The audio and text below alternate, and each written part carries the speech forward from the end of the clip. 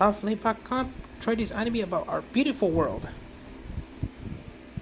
Fans around the world fell in love with Layback Camp, and it's not hard to see why. This sweet series is as easy ongoing as the title suggests. Not only that, it reminds us to stop and enjoy the beauty of the world around us. We can wait for the third season of Rin and Nadeshiko's adventures. In the meantime, we'll find more anime with a similar feel. Whether it's to learn about the other people, other places, or themselves, the heroes of these anime take time to take in the world around them. Best of all, each of these selections is really pretty to look at. A place further down the universe, a contemporary laid-back camp. A place further down the universe has a similar spirit to its sibling show, but instead of going to lovely local campsites, these girls journey all the way to Antarctica. Why? Well, it depends on which of them you ask, and when. One is looking for her mother, a scientist who disappeared at the South Pole. Another is there for her acting career. The others are still figuring that out. Whatever their reasons, the journey in an Antarctica shows them more than they bargained for.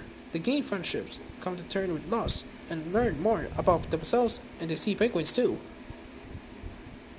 Kino's journey. The world of Kino's journey may not be the world of Layback Camp, but the two have plenty in common, and Kino is determined to see all of it. Our title character, along with talking about a bike, Herms, travel between countries and a picturesque world. Their purpose? To observe. Kino or Herms only stay in any given country for 3 days. Before moving along, each country has its own merits and flaws and its own problems, and by observing them, a traveler like Kino can learn more about life.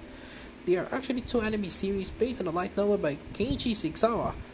The 2003 version is a bit tougher to find these days, but either is worth your while. Both have the same easy paced story and cover similar adventures. Whichever you choose, you're in for a rough treat. My Neighbor Totoro. Not before Layback Camp, My Neighbor Totoro was getting kids into nature. The Studio Ghibli classic was inspired in part of the beautiful forests of Tokorozawa, which were in danger of being destroyed. Rather beautifully, the desire to preserve Totoro's forests had led to crowdfunding campaigns and nature preserves which have done just that. Much like the film's fans, Paragone Sasuke and Mei grow to learn about the love of the forest of Saitama, between Studio Ghibli's legendarily gorgeous art and the friendliness of the forest spirits. As surprising, it was Miyazaki's intent to introduce viewers to the wonder, and years later, My Neighbor Totoro continues to do just that. Need to get even farther away from it all. Check out this season's new isekai anime,